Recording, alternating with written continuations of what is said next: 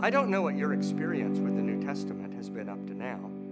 It might be interesting to share that with other students in the class and find out what their experiences have been as well.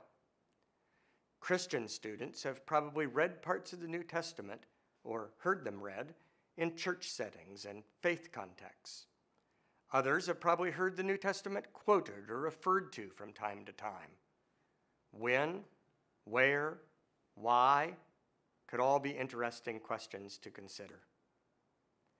In this chapter, we will learn that the New Testament contains 27 different books. They are books of various types and kinds. We will find out what sort of books make up the New Testament, and we will learn why these books are included rather than other ones. And then we will take a quick look at the different ways in which scholars study the New Testament.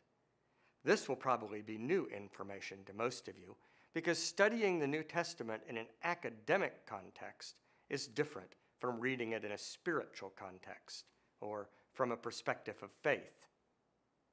I don't want to overstate that difference.